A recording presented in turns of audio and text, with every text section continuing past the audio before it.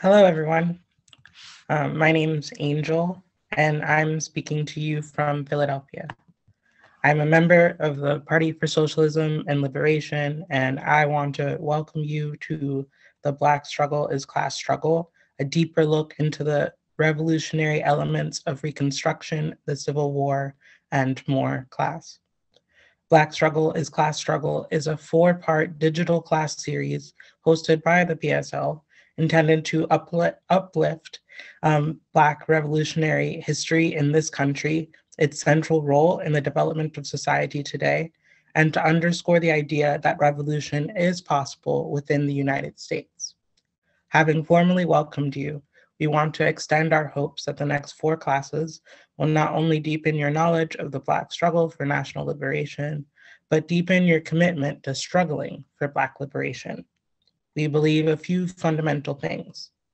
Black people in the US are a nation, so you may hear us use phrases like national oppression, where you normally hear racism. And the final class of the series will deal with these theoretical themes more in depth. We also believe that national oppression is essential to capitalism and thus the enemy of self-determination. And in the final analysis is that monopoly capitalist ruling class. And Black liberation is class struggle because Black freedom cannot coexist with capitalism. Over the next four classes, we hope together to explore some of the essential elements of the Black experience in the United States with an eye towards illuminating the central role of the Black struggle at the center of the major turning points in US capitalist history. A fact which means we also believe that any successful struggle against the capitalist class for liberation and socialism will have its core leadership emerge from the national liberation struggle. So welcome, and we're looking forward to learning together. And now I'm going to kick it to Eugene for some opening remarks. Well, thanks so much, Angel. I really appreciate that. Very honored to be here with everyone on the class. Very honored to be working with my co-panelists and everybody else that has made this possible behind the scenes, in front of the scenes, to do it. So welcome, everybody. And thanks again, Angel, and everyone else who helped put this class together. Now, this first class that we're about to do is Slavocracy and the Civil War, as you note, and apologize if I look at my notes a little bit here on my side. Now, obviously, this is a very broad history. We can't touch everything, even everything of importance, but we can certainly touch on a lot.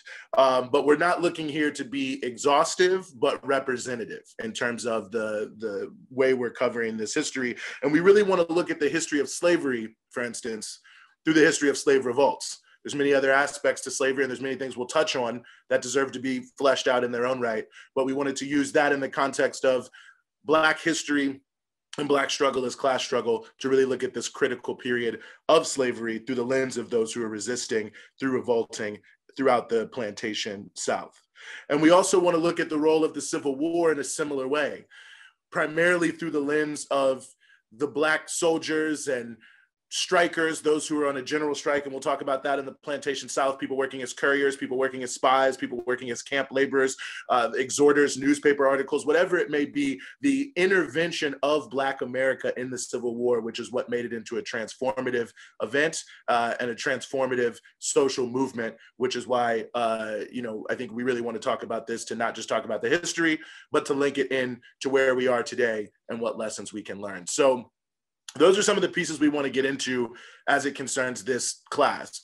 So we will jump right into our class here tonight. And we want to start with Angel, going back to Angel, who's going to talk with us about slave revolts.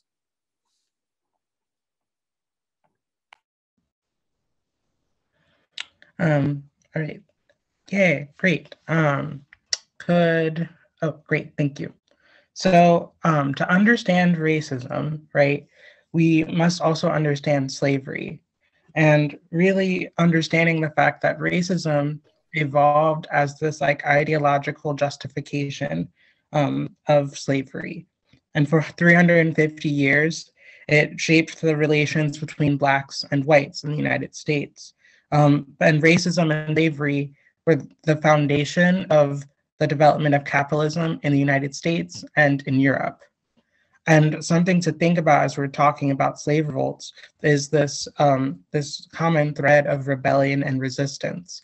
People were not just taken from their own, their own land without fighting back, without a spirit of struggle.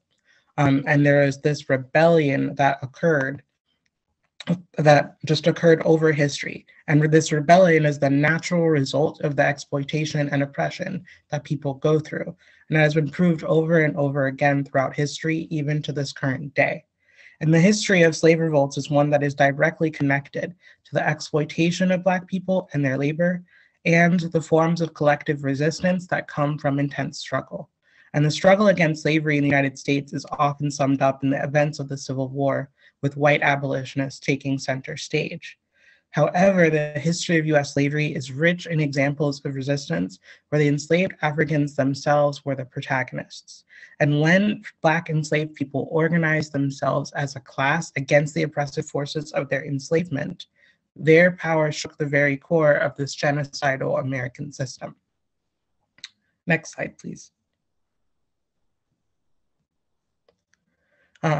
And from the beginning of chattel slavery, Black people were finding ways to resist this inhuman system of enslavement. Slave rebellions were important to this ongoing abolitionist struggle, as they were the first instances of Black people organizing themselves as a class and challenging the system of bondage that oppressed them.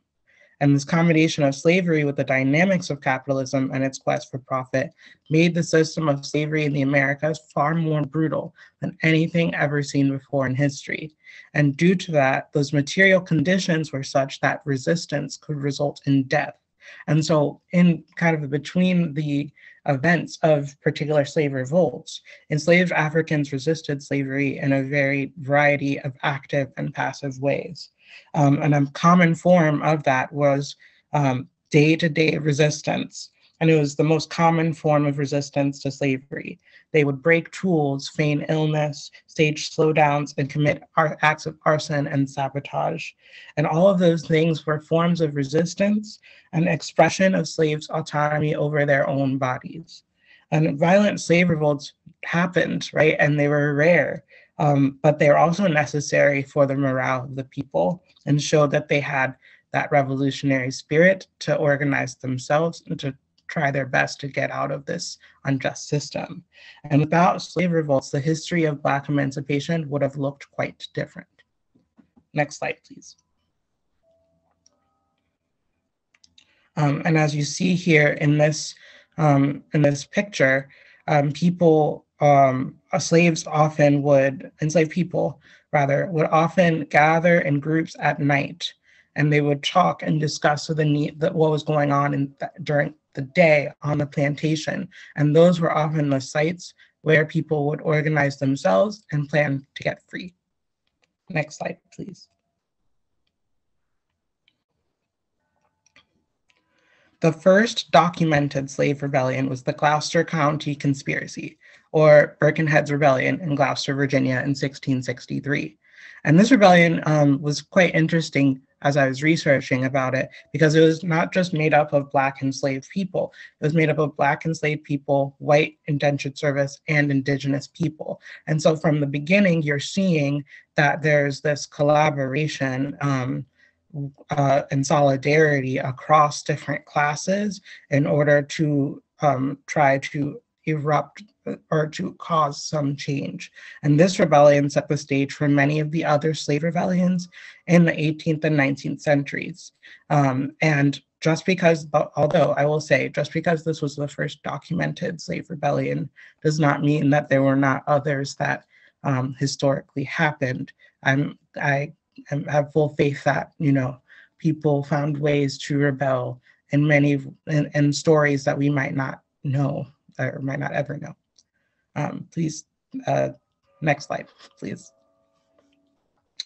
One of the largest slave revolts happened in New York State, actually. In the early 18th century, New York City had one of the largest slave populations of any of England's colonies.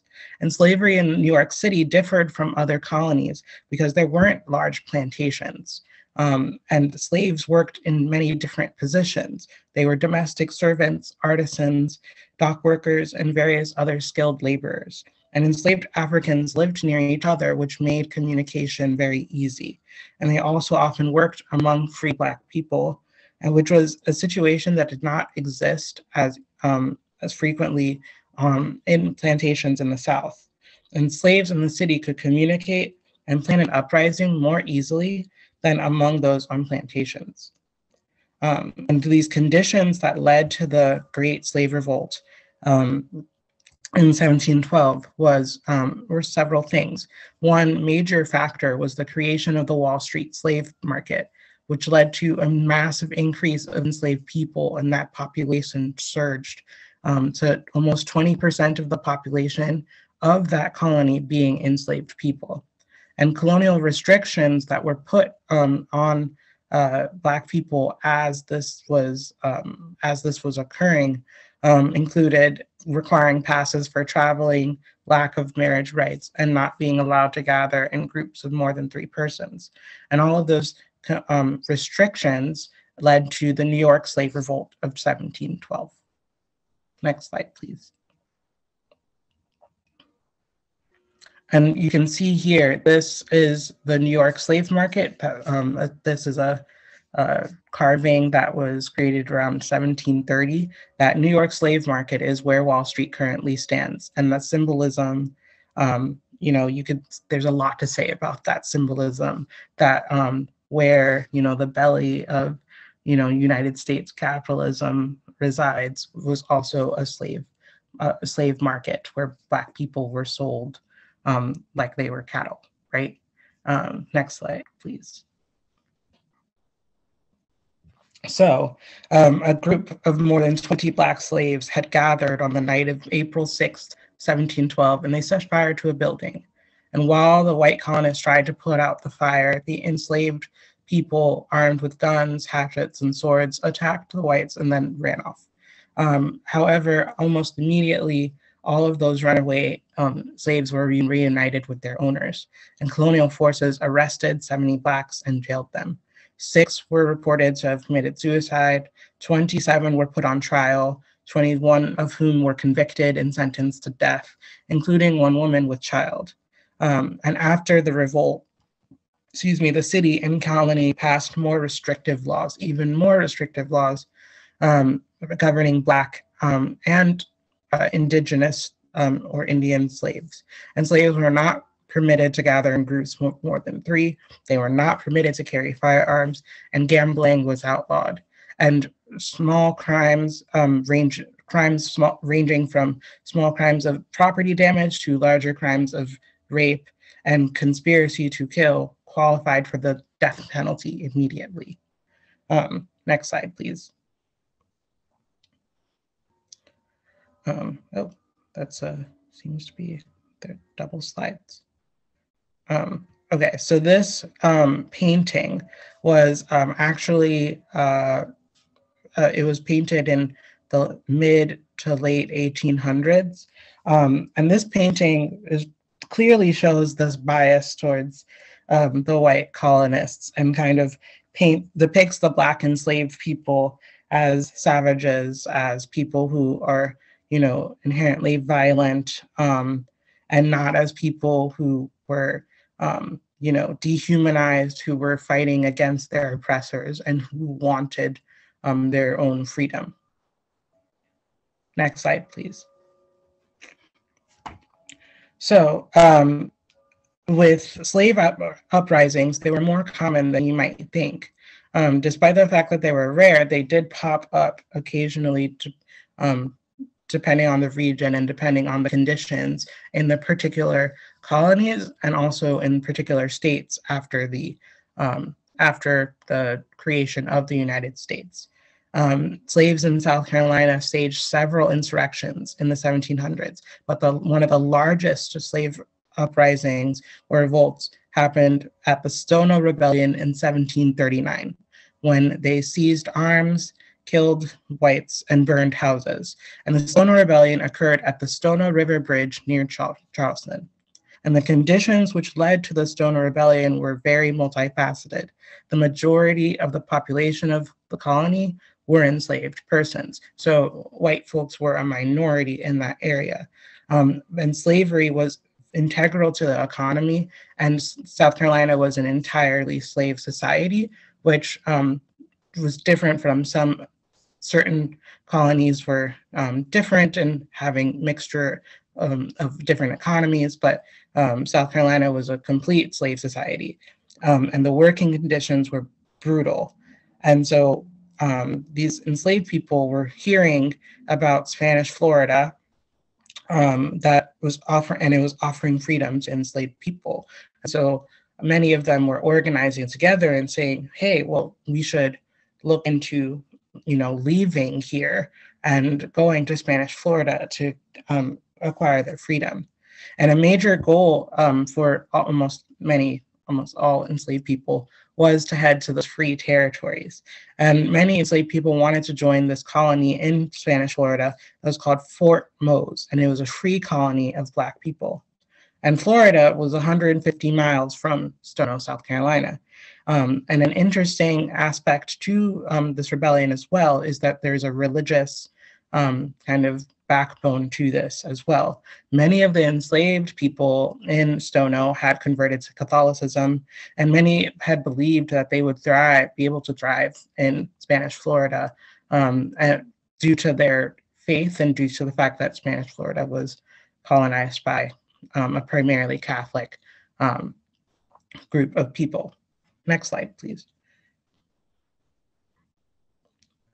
So on September 9th, 1739, enslaved people organized themselves, and led by a literate enslaved person, Jemmy, he led 60 Congolese, primarily almost all of the slaves in that region of South Carolina were from the Congo.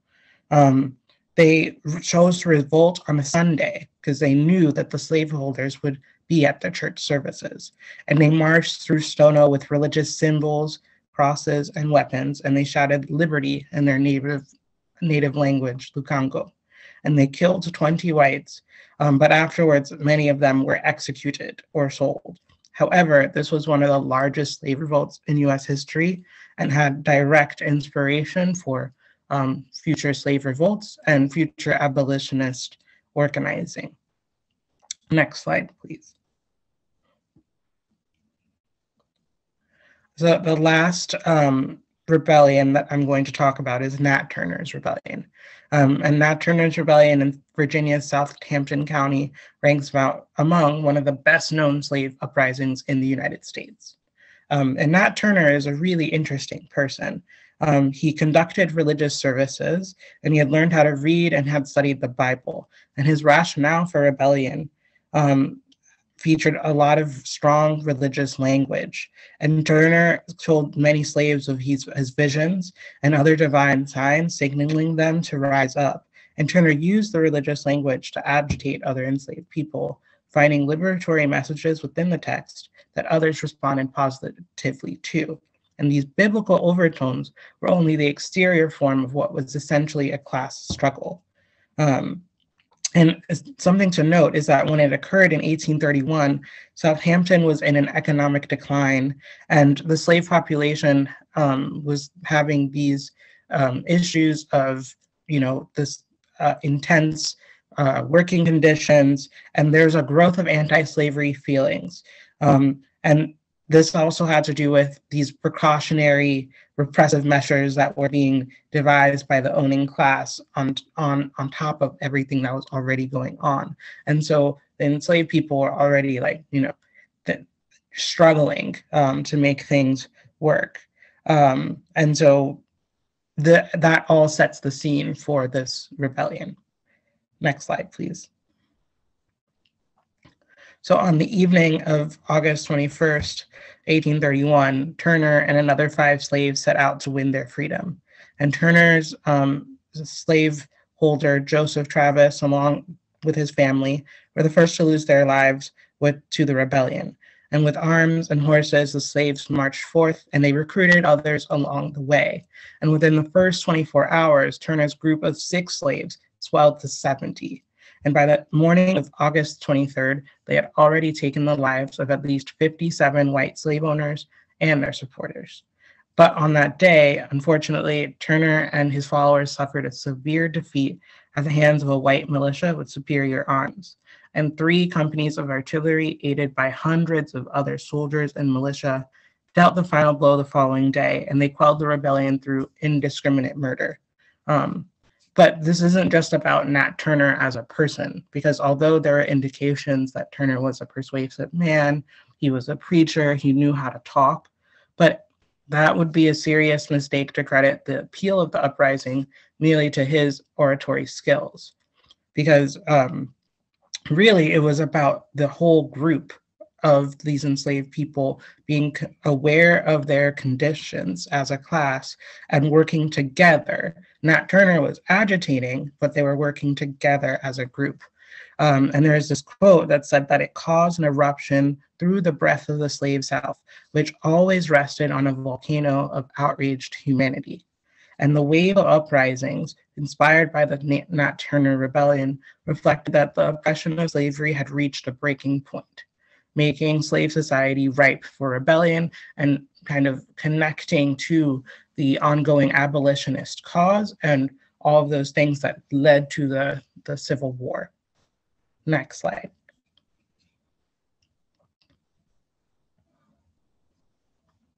Oh, where did it go? Oh, lastly, there is this.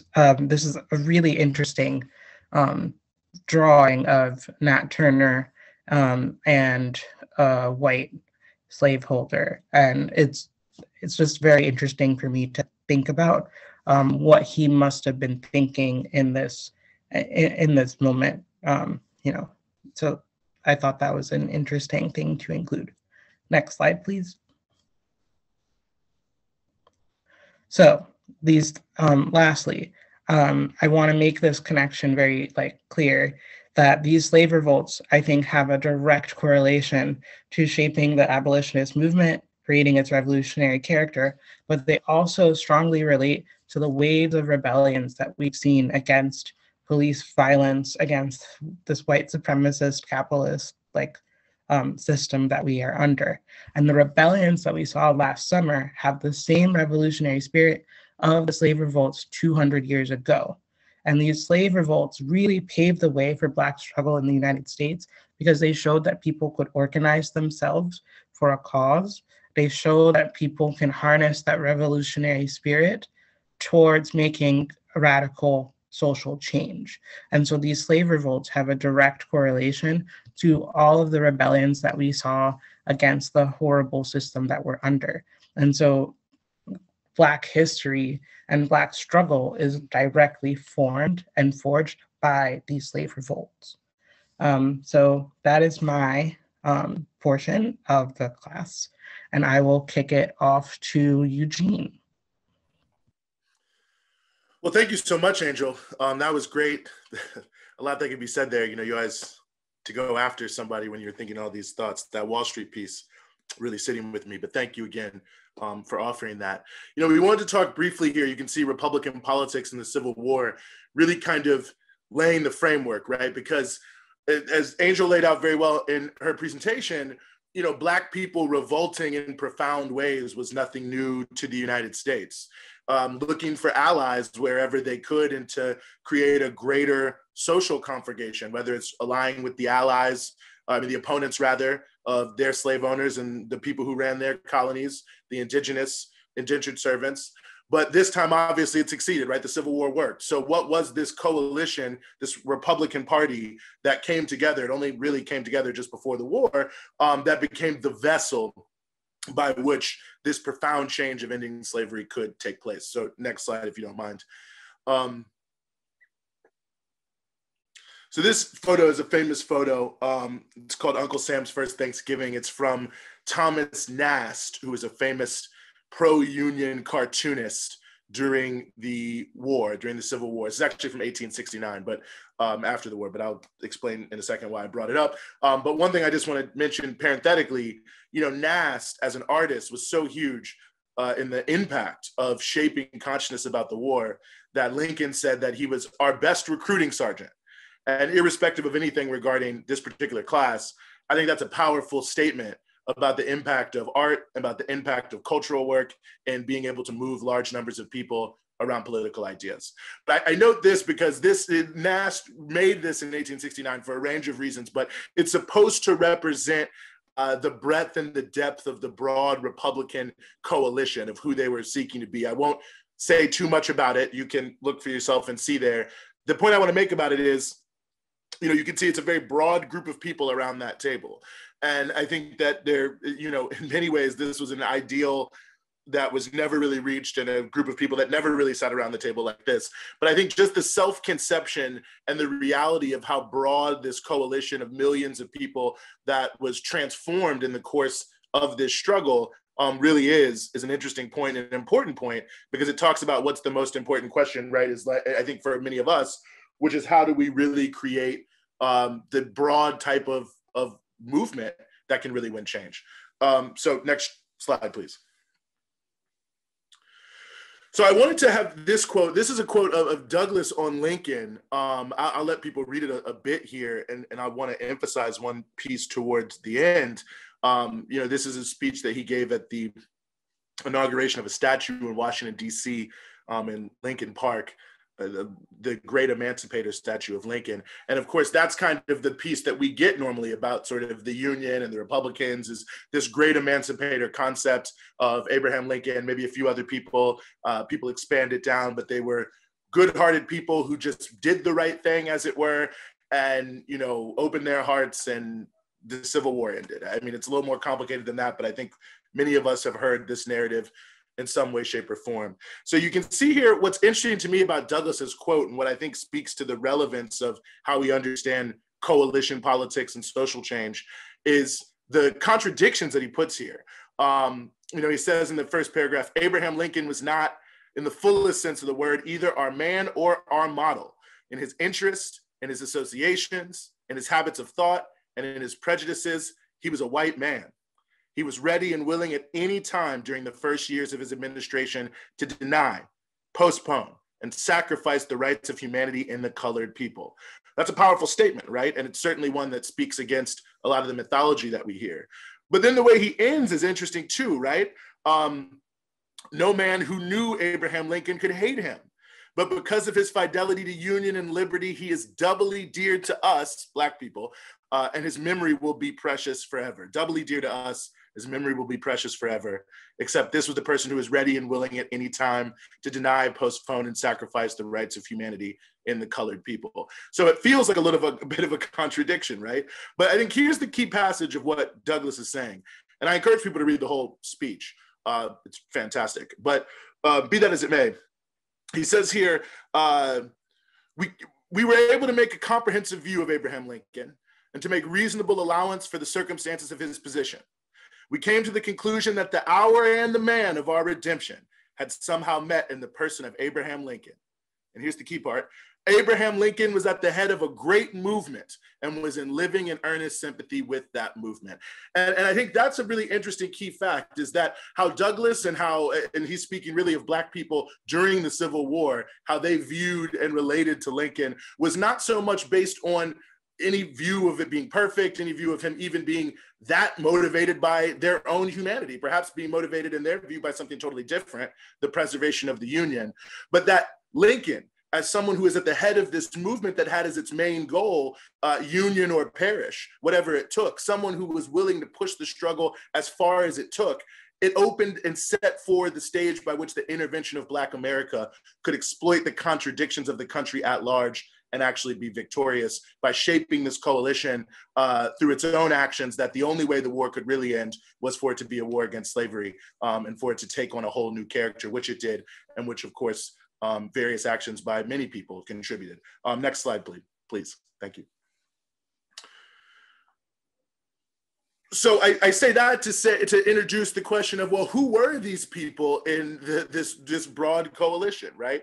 And these are, I sort of shorthanded these. So, any real historians in the class, don't take me to task for this, but I wanted to give some general sense of what it was. You know, I have the smallest subset, right? Strict unionists is what I called them. Basically, the people who rallied to the Republican banner, you know, mainly after the war was already basically starting, principally because they thought the Union should not break up. There's many reasons for that. Many of them were from the border states, which were slave states, but it's rooted in a politics of a couple decades before around the vitality and dynamism of America and what that could mean, quote unquote. So let's push that aside. Maybe the largest sort of bulk, a broad category of people I think could be grouped under something called free soilers. I use that term because the Free Soil Party was the largest individual party in the 1850s, and a little bit before that, that became the kernel of the Republican Party. And the root ideology there was called sort of free soil. And I think you can probably guess what that's about, right?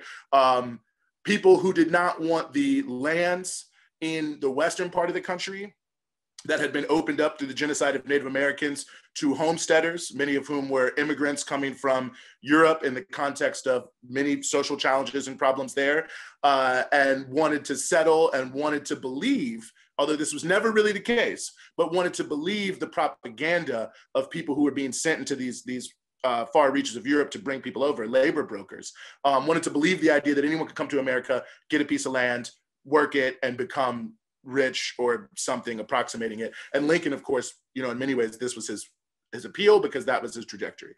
That being said, the real opposition to slavery then was not necessarily even against slavery per se, but against the idea of slavery expanding outside of the South. And that was the whole conflict in the 1850s, the Kansas-Nebraska Act, the Fugitive Slave Act, all these different things were all related to that idea. And that's why it was so contentious, because there were many people who felt the expansion of slavery was the end of the quote unquote, American idea of success and prosperity. That was never really true, but let's just put it there. People certainly were believing it and wanted to try to live it out, and slavery was an obstacle in their way. There was also, and this was a decisive minority of people, the anti-slavery forces. Now, the anti-slavery forces are obviously made up of abolitionists, but I'd say, I also say that abolition-minded here, if you read what I wrote there, and these are just short notes for people, nothing comprehensive, but I say abolition-minded because the way we talk about this, certainly the vast majority of people were not abolitionists in the country writ large. But the way it's always talked about is, well, abolition was like a narrow minority current, which is true and false, because it's really in reference to the white population, not in reference to the fact that I'm sure there were a few, I guess, who disagreed, but let's just say basically every single Black person was an abolitionist. And so I think when we think about the social force of abolition, we shouldn't just think of a tiny little force of people. In 1860, the vast majority of New England was dominated by abolitionist politicians. So I just want to say that as a side thing, that sometimes, we look in history and we're told movements are minorities and we're told that they're small, blah, blah, blah, and we don't recognize the depth and the breadth of them. But in addition to abolitionists, you also have 48ers. And these were people who were coming from Germany after the Revolution of 1848. Marx and Engels, very involved in that. Many different types of politics. All the organized communists in America at that time were just about, happened to be 48ers. Many were not communists, they were just Democrats. And they, came to America as refugees oftentimes, sometimes as immigrants, but believed that slavery in and of itself was a wrong and should be eliminated and should be fought. So all of them were radical people, but they all were pretty strongly and staunchly anti-slavery. And in fact, the whole reason Missouri did not go over to the Confederacy is German 48er beer workers who were able to seize an armory and stop the Confederate forces from doing it. There were also people who were coming from something called the Know Nothing Party, which not all of them were against slavery, but many of them were against slavery.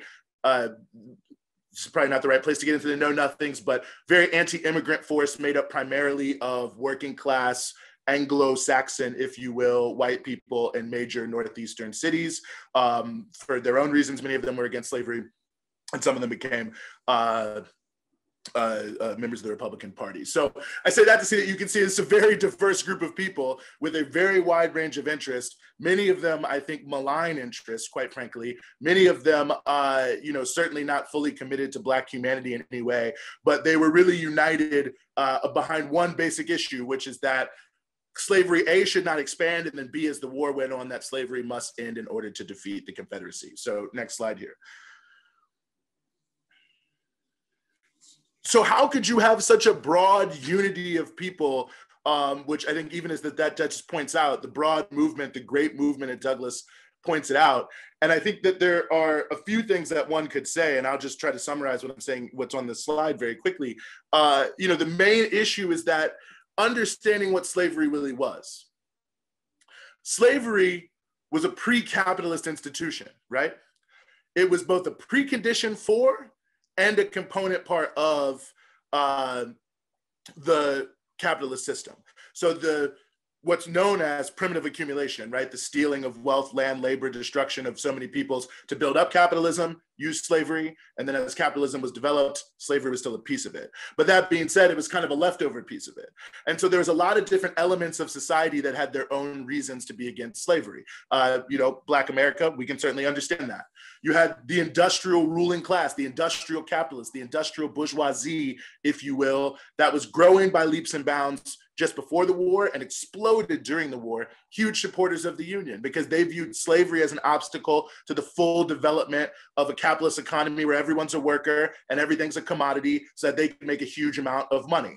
You could think about John Rockefeller. He got to start around now with Standard Oil during the war, buying up refineries, armor and meat packing, railroads. Many of the major institutions were all coming around. They supported the war. Like I said before, amongst 48ers, you have people who were communist, and you have people who would later become in American history some of the worst capitalist exploiters by the 1880s, right? So all these people were united around the idea that slavery in and of itself had some fundamental block to the life that they wanted to live. And that contradiction was exactly what allowed the movement of Black America en masse in the war to start to move all of society, because their own struggle for freedom was directly in accordance with the struggle against what huge sections of the country felt was an inability to live their life in a positive way. Now, it's very complex, and our next class is about Reconstruction, which will explain how a lot of those complexities started to break down, and many of those antecedents are why we are where we are now. But I think it's important to recognize that, as Douglas noted, right, that the issue wasn't so much the purity of the individuals who were involved, but the fact that there was a coalition that was assembled of people who all had one thing in common, which was that the Confederate ruling class was their enemy, and that they could work on that in a way to transform society. And because slavery was so crucial to capitalism, any challenge to slavery became a broader challenge to many other things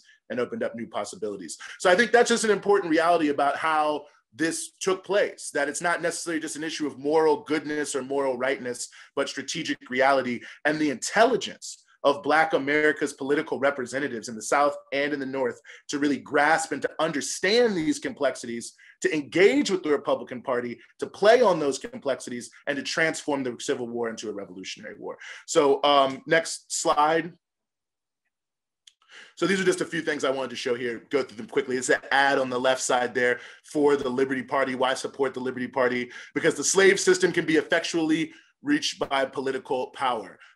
That's an important issue. There are many abolitionists at the time this came out that didn't believe that you should vote. They just thought that the only way to end slavery was a radical, biblical, really, revolutionary style struggle. That's certainly the type of thing they were building on. The second one here on the right is a flyer for the Free Soil Party that was in Boston, that was happening in the 1850s. Next slide. And I just wanted to end with this slide here. And, this is a recruiting poster for the United States colored troops there in Philadelphia. And the next slide here that I also want to just end in sort of a transitional way. This was projected onto the Robert E. Lee statue on Friday night in Richmond, Virginia. I thought that was a powerful piece. And I think it speaks to where I want to go and where I want to bridge to Joe's presentation, which is really the role of Black America in an interventionist way in the Civil War. So thank you, comrades, friends, for listening. And now I will hand it off to Joe. Dope. Thank you so much, Angel and Eugene, for that context and those presentations. Like Eugene said, my name is Joe. I'm an organizer with the PSL out here in Boston. Really happy to be here with you all, but I'm just going to get right into it because there's a lot to cover. So building off of that context that both Angel and Eugene provided, I want to start off by examining the Union's original stated intentions in the Civil War and then cover how it became a war to end chattel slavery. Because I think looking at it in this way will really clarify the significant role that Black people played in this entire process. At the onset of the war, Lincoln and the moderate Republicans, as well as their military officials, were clear that they had no intentions of ending chattel slavery. In fact, they went to great lengths to prove their allegiance to the country's so-called peculiar institution. One Union general promised to put down any slave insurrection with an iron hand, while others went out of their way to send back fugitive slaves who sought refuge behind Union lines. Next slide, please. In hindsight, though, this appears at first glance to be a huge strategic blunder by the Union. The Confederacy's greatest weakness was that its entire economy, its ability to feed its population and its army, its ability to equip itself for war, all of it was driven by 4 million enslaved Black people who had every reason to want to see the Confederacy fall. But rather than capitalizing on this weakness, the Union government went out of their way to prove to Black Southerners that they had no allies or interest in this war. And just the chart that's on the slide there shows the immense growth of cotton production, which of course was underpinned by slavery over the course of the 19th century in the United States, just to, again, show the centrality of slavery to the Southern economy. So this seemingly puzzling decision does make sense, though, if we really examine the Union's motivations in this war. We often hear that the Civil War was a war to preserve the Union, but we should examine what that means. Why was it so important to preserve the Union? And we know that the US government likes to whip up symbolic patriotic ideals as propaganda for many of its efforts, all of the wars that we've been in for my entire lifetime. But this isn't ever really the motivation behind its actions, and that's what we need to explore. So next slide, please. This is a quote from W.E.B. Du Bois's Black Reconstruction. I'm just gonna read the bolded section for sake of time, but feel free to try to speed read the rest. It says, the tremendous economic ideal of keeping this great market for goods, the United States, together with all its possibilities of agriculture, manufacture, trade, and profit, appealed to both the West and the North, and then what was then much more significant, it appealed to the border states. Next slide, please. So of course, I think as Eugene did a great job of covering, this was an incredibly complex situation with many different social forces. But first and foremost, for the Northern government, preserving the Union meant preserving the capitalist ability to maximize their profits. To embrace and recruit Black Americans was the Union's surest path to win the war, but doing so would jeopardize the economic position of capital. And we actually see a similar phenomenon today with today's Democratic Party, which could easily dominate elections with a popular working class program, but the party is unwilling to adopt such a program because it's fundamentally loyal to and accountable to the US capitalist class, even though it's trying to manage a much broader and much more diverse coalition. But both the Union and the Confederacy, I think, made a significant miscalculation here. I think the arrogance and racism of both North and South led them to view Black Americans as objects to be acted upon and directed by the white elite, if not outright ignored. But as we've learned today from Angel's presentation, that has never been the case in US history, and it certainly wasn't the case during an event as momentous as the Civil War. So despite the Union's hostility and racism, many slaves took matters into their own hands and fled the plantations at the onset of the Civil War in 1861, which was well before the Emancipation Proclamation was even a consideration. Just to give one example here, it's pictured on this slide as well. In 1861, there was the creation of the Freedom Fort, what became known as the Freedom Fort in Virginia. Initially, 3 fugitive slaves turned up to Fort Monroe in Virginia, and the Union general there declared them contraband of war and put them to work at the fort. Word then spread that slaves who arrived at this so-called Freedom Fort would not be returned to the plantations, and eventually thousands of enslaved people fled to Fort Monroe. The rumor at the time was that Black people found the fortress through by means of a mysterious spiritual telegraph, but in reality, I think the rapid growth of the Freedom Fort is indicative of the level of organization and tenacity among enslaved people that Angel spoke to earlier. Some people, leaders in the Union, like General Butler, who was in charge of Fort Monroe, and Simon Cameron, who was the Secretary of War at the time, were in favor of the Union capitalizing on enslaved people's inevitable resistance by employing escaped slaves as laborers, like at Fort Monroe, or even as soldiers. But initially, these positions were repudiated by the Lincoln administration. Next slide, please. However, despite, as the Union began to understand the strategic position of slaves in the war and that the war was not going to end as quickly as they may have initially thought, they gradually shifted their orientation towards the question of slavery. Only 8 months after the start of the war, the Union adopted the position in a formal report that slaves held by Confederate rebels could be, quote, justly liberated from their constraint and made more valuable in various employments through voluntary and compensated service than if confiscated as subjects of property, end quote. So this was not emancipation by any means, but it was a signal to enslaved Black people that their interests aligned more with the Union than with the Confederacy. And according to W.E.B. Du Bois, who's pictured on the slide and wrote the fantastic book, Black Reconstruction, this pivot by the Union catalyzed a general strike against the slave system on the part of all who could find an opportunity. The trickling streams of fugitives swelled to a flood. This was not merely the desire to stop work, it was a strike on a wide basis against the conditions of work. It was a general strike that involved directly in the end, perhaps 500,000 people. Next slide, please. But despite the exodus of slaves from the plantations by 1863, the Union was still not in position to win the war for a few reasons. First being that at least 3.5 million enslaved people still remained on Confederate plantations.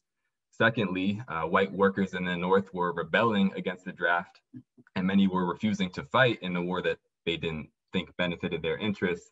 And thirdly, countries in Europe, most notably England and France, were on the verge of recognizing the Confederacy as a separate nation due to their capitalist industry's heavy reliance on Southern cotton as a key raw material for manufacturing. Under these circumstances, Lincoln announced the Emancipation Proclamation on January 1st, 1863, which declared all slaves in Confederate states thenceforward and forever free. And here pictured on the slide, you can read the Union's motivation for emancipation in its own words.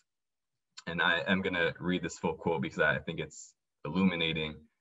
You know full well, for you have been all over this country, that the rebels have sent into the fields all their available fighting men, every man capable of bearing arms, and you know they have kept at home all their slaves for the raising of subsistence for their armies in the field. In this way, they can bring to bear against us all the strength of their so-called Confederate states, while we at the North can only send a portion of our fighting force, being compelled to leave behind another portion to cultivate our fields and supply the wants of an immense army. The administration has determined to take from the rebels this source of supply, to take their Negroes and compel them to send back a portion of their whites to cultivate their deserted plantations.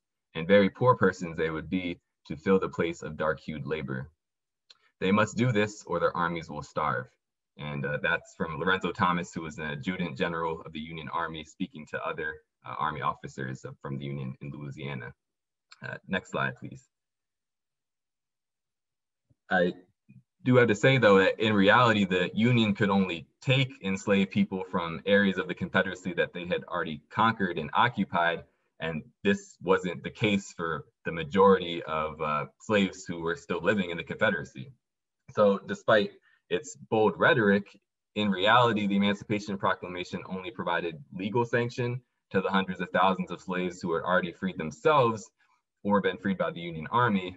And it also encouraged other slaves to flee and join the Union Army. In other words, Black people would need to continue taking action for the Emancipation Proclamation to have real teeth. And you might guess by the name of this slide and the name of the section, Black people did just that. 4.5 million Black Americans, both free and enslaved, were galvanized by the Emancipation Proclamation, and it converted the Civil War into a moral crusade, into a war to end chattel slavery. And this really rearranged the battle of forces in the United States. Abolitionists really became prominent leaders in the country, and this was a dynamic that helped lay the groundwork for the post-war radical Reconstruction period we'll touch on later in this series. Black people also clamored to serve in the war. Prior to the Emancipation Proclamation, several Union generals had created Black regiments out of desperation and actually had found thousands of willing Black volunteers, but these generals were reprimanded and disciplined for these actions. It wasn't until January 1863, just 5 days after the declaration of the Emancipation Proclamation, that the Secretary of War authorized the creation of Black Army regiments. And then Black people rushed to join the war. Just that month, New York received permission to assemble a Black regiment, and within 2 weeks, over 1,000 Black people had volunteered to serve. Large regiments were also raised in Massachusetts, including the famous 54th Massachusetts Regiment that's featured in Glory, as well as Pennsylvania and other states as well. Next slide, please. Black people then quickly proved their mettle in battle as courageous and effective fighters.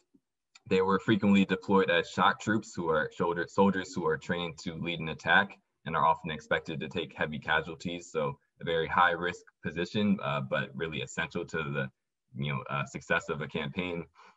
And Black soldiers played a key role in many battles. For the sake of time, I'm only going to mention the Vicksburg campaign here, which was an effort by the Union to seize control of the Mississippi River from the Confederates in 1863. The river, as you can imagine, was a really crucial asset for communication and transportation, and it was thus the key to the Confederates' war effort.